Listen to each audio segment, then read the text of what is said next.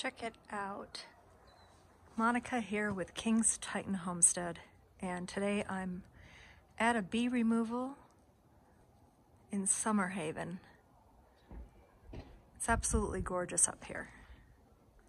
The bees have decided to make a home in this cabin, and they're going in and out of, they tried to block the mesh right here underneath the door so that the workers could actually work. I'm going to go inside with my thermal imager and see if I can't see them from the inside drywall. Okay, so I saw a little bit of a heat signature, not much, but a little bit, right about even with where that flaw is in that piece of wood right there. And what's really cool is that the contractor was able to leave me this awesome piece of equipment here, a scaffold, so that I could just jump on this and do the work right there. I can turn the light off and on, and somewhere, right there's my electric for my vacuum. So I'm gonna get all set up and get this started. For some odd reason, well, I probably can figure out no volunteers to help me today with my bee removal. Most of the time I actually do get volunteers because people like to learn and see bees in a kind of a native way, you know, just a feral way that they actually create their own hives. And I couldn't get anybody to help me today, and it's because literally this was a 2-hour drive for me to get here. For some odd reason, they just couldn't get any other beekeepers up here to do the work, and I'm excited to see what these bees have been doing. They think that they've been here for about a month.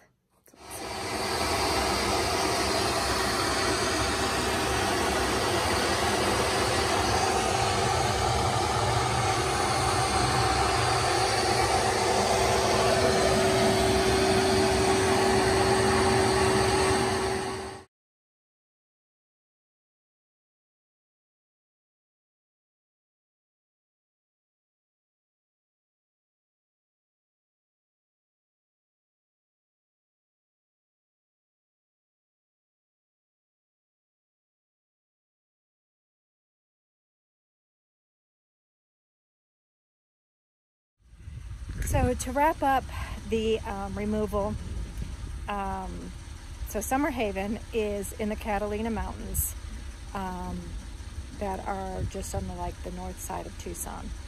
And I was literally at 8,000 feet elevation, the highest removal I've ever done so far. And so it was pretty unique. Interesting place. Glad I didn't take my bee truck. Not much area up there to turn around. Everything's kind of tight. Had some difficulty finding the cabin, but for the most part, everything worked out great. And in fact, got the queen, and so yeah, and that was it. All done. Oh, one last thing. It's like 20 degrees cooler up there.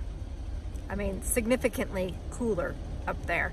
And because of that, and because it's in such close proximity to Tucson, to the town or city, it's a huge tourist place. I literally had never been there before.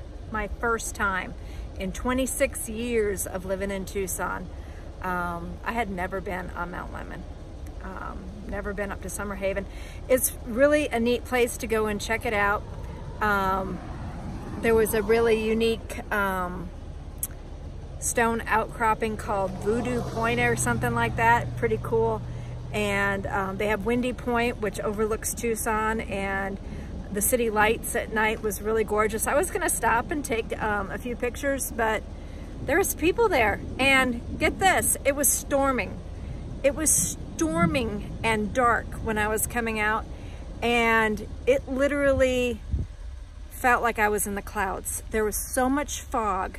It was crazy. It was a very scary kind of white knuckle ride home off the mountain. It literally, it's a good ways up there. So, but it's worth the travel.